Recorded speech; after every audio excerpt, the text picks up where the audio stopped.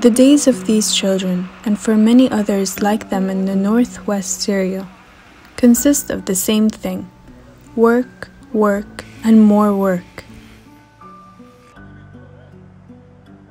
Fatigue exhausts their small bodies and makes them dream of when they'll get to lie in their bed. This is 14-year-old Abdul Karim. He spends most of his time in a workshop that repairs generators and serves as a car mechanic. Abdul Karim didn't voluntarily choose to work, rather than be a student. He left his friends in school, abandoning his books and backpack, and took up work that calloused his gentle hands. Abdul Karim works long hours during the day, in the hopes of making $5 a week to support his family.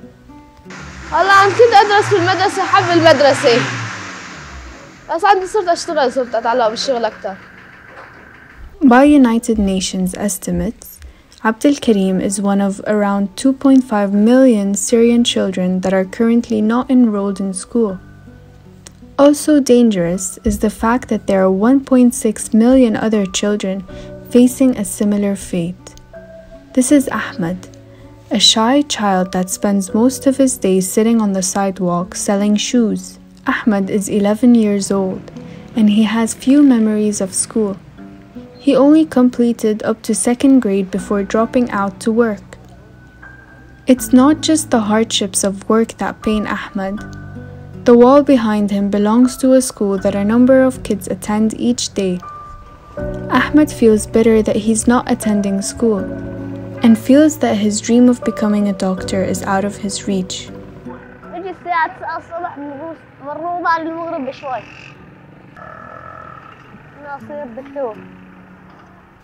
11-year-old Abdullah works until nightfall repairing motorcycles. He doesn't know much about what kids study in school because he only completed up to 3rd grade. Abdullah can recite by heart every motorcycle part and how to repair it.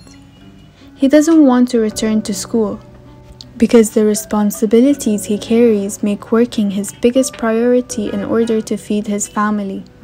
المدرسة درست فيها لصف الثالث، بس أكبر أحب أفتح محل أصير معلم لحالي. United Nations estimates indicate a dire situation for Syrians. 4 out of 5 Syrians live below the poverty line.